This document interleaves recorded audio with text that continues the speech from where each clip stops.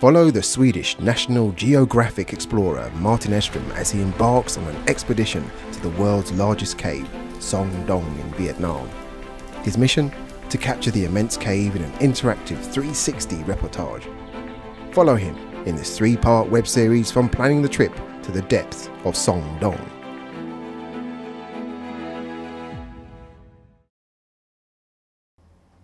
I remember the time when I decided to become a photographer. I had inherited my grandfather's camera, and I was working as a paperboy to pay for buying rolls of film, and I started taking pictures like that. And during a vacation in Thailand was the first real moment where I realized the power of photography and decided that this is something I want to do. When I was able to take a portrait of a young girl on a riverboat, that was the first time I really worked up the courage, got a really nice portrait of a person, and it turned out really stunning when I got to develop photos back. So during high school I started saving up even more money to buy my first digital system camera. I bought that one, started taking images for a few agencies, and even started my own company in Sweden to be able to freelance as a photographer full-time. And since then I've moved on, and this is what I do. Photography is what I do full-time. And now I'm working for international publications and organizations like the UN and International Rescue Committee. Working as a reporter or photographer in the field, it can be very frustrating when you want to convey the feeling of the issue or the story you're working on to the readers back home. Because no matter how well you can tell a story in text, or how well you can photograph still photographs or shoot video, it's really hard to convey that feeling of being there and exploring and seeing a place as the reporter and photographer can do. Because when I'm in the field, be it in a refugee camp, be it in a war zone or a non-conflict zone, wherever I am, I as a reporter and photographer can walk around. I can look around, choose who to talk to, and experience the story for myself. And that's basically what we want readers to do. But when we take this amount of input, all of our experiences in the field, and try to make a small output in forms of an article or a series of still photographs, that's really, really hard to convey that feeling of being there. And I think with all the traditional media, with all the articles and the still photography we've done, we can't really match the experience of actually being there, seeing the story firsthand. And that's a problem that we really, really have to solve to be able to tell important stories to people back home. So that's why I work with a new format, an interactive type of reportage, where we try to put the reader inside the story.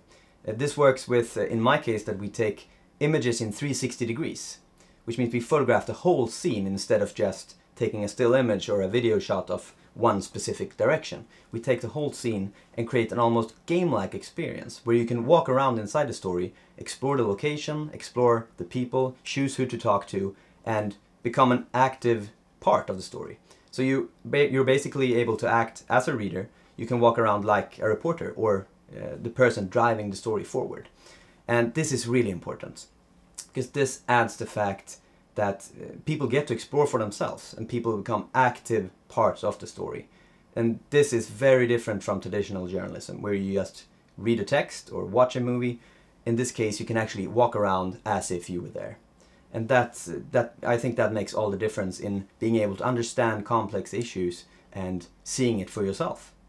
And since I started working with this kind of interactive stories, I've noticed a really big difference in how people interact with the story, because it really works. They can walk around inside these reportages and decide for themselves how to interact with the story. They can hear the sounds from standing in a refugee camp, for example. They can walk into people's houses. They can choose where to go and what to see. And it really works. It works especially well on the young generation that have grown up with computer games. They have a native understanding of how to explore a reportage like this, which is very different from just reading a text from point A to point B. And I know for sure that these people who take part in my interactive reportages, walking around inside these stories, they would probably never have read a text about the same story. So it really gives a new way to reach many new audiences about really important issues that it probably otherwise would be really hard to tell to them through normal and traditional media. So now that I had this new interactive format, of course I've been looking for stories that could benefit from storytelling in this way. a new kind of storytelling to highlight important stories. And sometime last year I heard about a fantastic location that would be perfect for this format. The world's largest cave, which is in Vietnam, and it's called Son Doong. I realized making an interactive piece from this cave would look stunning. It would be fantastic because the images coming from this place was absolutely stellar. And another fun fact, or amazing fact, is that the cave wasn't fully explored until 2009, which means only a handful of people have ever set foot in this cave since they found it. And that just adds even more to the fact that I wanted to go there. And but there wasn't really there was the location, but there wasn't really a story. There was no immediate need for me to go there. There was no story really. It was a fantastic location. But then the story came all of a sudden in I think it was sometime September, November, somewhere between there, when we were suddenly hit by the news that a tourism company wants to build a cable car system through this cave. And from that point I realized if I want to do this reportage, we have to do it now. This was this was not so many months ago. So immediately after that we realized we have to me and my team, we have to scramble and really get this done, because if we don't do it now, this cave might be destroyed in the future and it would be impossible to make the reportage. So now we had a deadline. We have to go to the cave really soon to be able to go there before this possible construction would take place. I immediately contacted my colleagues at National Geographic to propose to them that we could mount an expedition to the cave to capture it. And this was important for two reasons. First of all, that if the construction happens, we have to do this documentation before that. And if it happens, we also want to have the copy in terms of the interactive reportage so that people can look at it even if the cave is destroyed in some way. So luckily National Geographic said yes in just 2 weeks' time. So we had an expedition going. But as you know, it costs a lot of money and we needed huge amounts of equipment to be able to do this. So we also had to get other sponsors on board, and the most important ones that were also able to say yes really quick were Dell and Intel. And after that point we knew that we can do this. We can do an expedition to the world's largest cave. But we had to go in January. This was somewhere September, October. So we had to mount this in just a few months' time, and Christmas was coming in between, and we had to plan everything from equipment to the whole expedition from A to B. So we had to start planning. So now we had this momentous challenge ahead of us. How were we going to go to the world's largest cave, take 360-degree images, and come out with enough material to make an interactive reportage? First, of course, I had to choose a good team, and I chose 7 of my best colleagues and friends that I know I could trust in the field, and that became my core photography team, the core team that were going to help me produce this piece. And we also needed a lot of help in Vietnam, of course, with all the expedition logistics, all the everyday stuff that you don't have time for when you do a photo expedition. So we were able to hire a team of cave experts that work within this region in Vietnam that were going to help us when we came there. And as for the equipment, the first huge challenge was the lighting. How are we going to be able to light this cave? Looking at the statistics, looking at the images, we saw these huge caverns which we know were dark. Because of course there had been some photographers there, so we had some reference images to work with. But how are we going to light up a huge place like this world's largest cave? And not only did we need enough light, we needed to have a really portable solution. Because this is a really tough terrain walking around inside the cave. So we needed to be able to have really small solutions that output a real huge amount of light. And that was a challenge. But we found a small company in the Netherlands that make fantastic high power LED lights, which are powered by small batteries that can be easily recharged.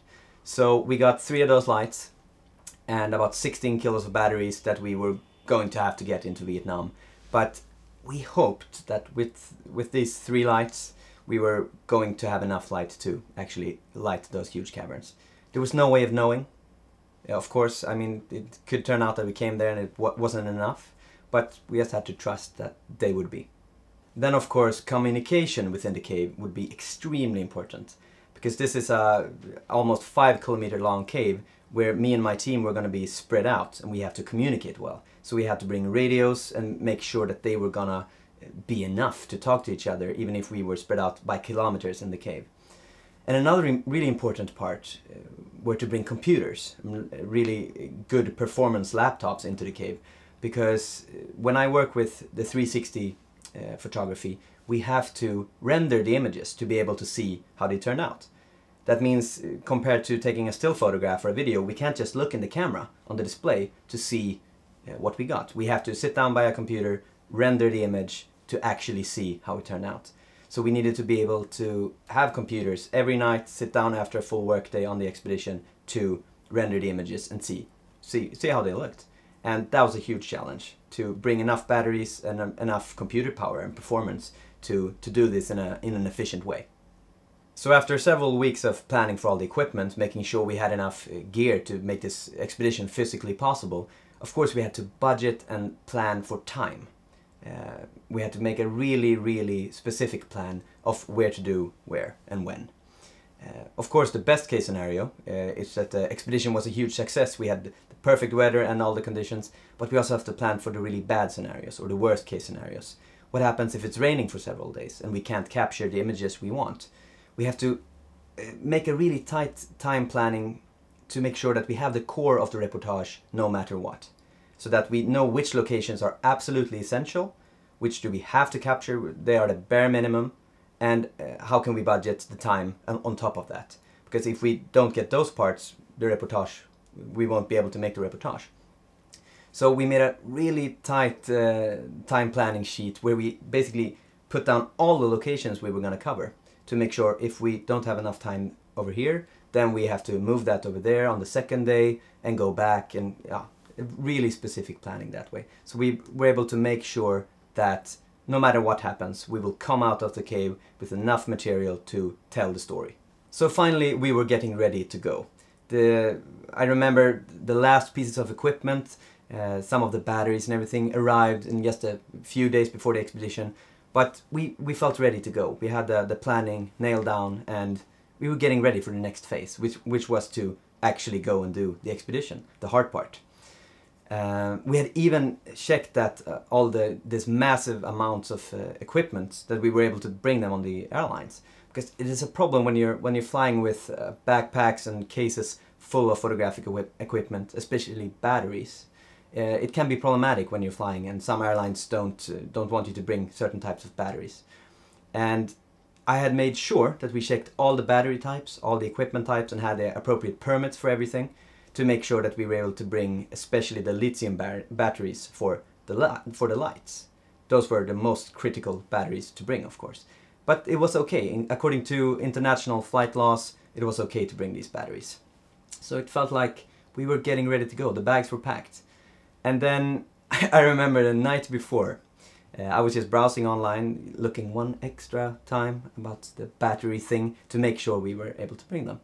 And it turned out that the specific airline we were traveling with had extra restrictions on lithium batteries. These were not in accordance with international rules that we had looked at, but these were added guidelines, so we were actually not able to bring these lithium batteries on this specific airline that we were traveling with tomorrow. And I remember just the icy feeling going up my spine, realizing we might not be able to bring these batteries. But I decided that this was too late to try to change this, so I just we had the international rules printed to be able to show in the flight security checks, and I decided not to tell anyone in the team because this was just too much. We were too stressed out. There were too many factors to be stressed about, so I just didn't tell anyone, and we took the first flight, and I was just hoping that no one at this airline would care. And yeah, let's just board a plane and see if this works out. So the next morning we go to Stockholm Arlanda Airport, and since I didn't tell anyone in the team about this battery problem, I'm the only one being nervous about getting our baggage through to Vietnam. But we check the stuff in at Arlanda, and it goes through security, and it seems to be fine. So I start to think maybe we'll get these batteries to Vietnam after all. And we go to Frankfurt, it seems to be fine. We come to Ho Chi Minh City, and it seems to be fine. So I'm starting to sigh of relief that maybe we can get through with all the stuff to the cave. But we have one short flight left to Dong Hoi in Vietnam. And as we go through security, the last security we're passing on this long haul flight, the security guard starts pointing to our bags and saying no, and that we can't get them through. And I feel that now they're gonna take the batteries. But he starts just taking out our tripods out of the bags. Our tripods? I've never even thought about the fact that they would take our tripods. Why would they take our tripods? But he says, no way these are flying on this flight to Dong Hoi. We involve several of the security guards trying to show our permits and everything. We need these tripods to be able to work, and we have a permit for this. But he just simply says no. So now we're standing almost at the end of our trip. We've gotten the batteries through, but suddenly they want to take all of our tripods, making the expedition impossible. So what do we do now? In the next episode, Martin arrives in Vietnam to meet up with the expedition team. But will he be able to bring his tripods? Be sure not to miss the next episode when the trekking towards the world's largest cave begins.